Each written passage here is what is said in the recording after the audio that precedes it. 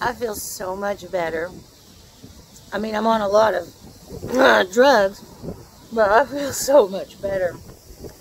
And man, I had some crazy nerves. I got upset for a minute. I didn't know what was going on because Brian told her he was going to fire her. I was like, what? What's going on? But I was like so out of it. She tried to talk me out of using my port.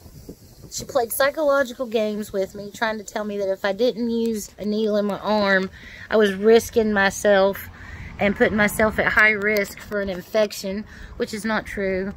They use this port for stage 4 chemo, neutropenic, all kinds of people. Oh my God, what is that behind me? That's a bird. They use that port for all kinds of stuff. So she was playing games, and then she was like, well, I can't do it. I'm not trained on it. Like, oh, that's why you don't want to do it.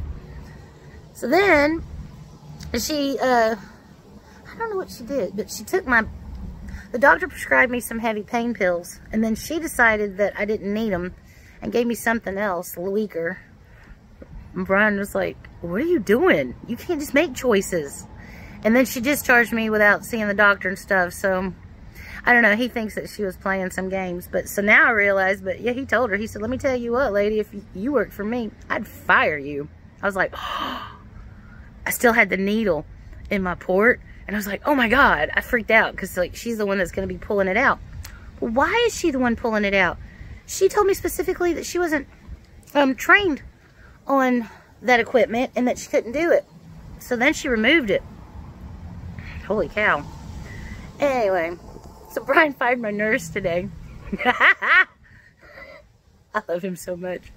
He'd stand up at the gates of hell and tell the devil to kick rocks if it meant being good to me. He's a lovely man. I got really mad at him, but I was really high and I didn't understand what was going on from the anesthetics. But he was trying to save me. Oh man, so grateful for Brian. I got real mad at him for a minute. I didn't know what was going on. I was like, what? So yeah, thank goodness for Brian. And I think I called my friend Debbie a couple times. She called me, I didn't remember. And then I called her, and I think I called her again. I don't know. Hey Debbie, I'm all about calling you today. Gotta call your best friend whenever you're down and out and in a hallucination stage. So anyway, I miss you and Chris so much. Me and Brian need to sit and hang out with you guys for sure. We had an awesome dinner. And look at this lovely courtyard at the hotel. It's just a little sitting area. Place to chill. It's lovely. So yeah, Brian, God, he made us a great meal.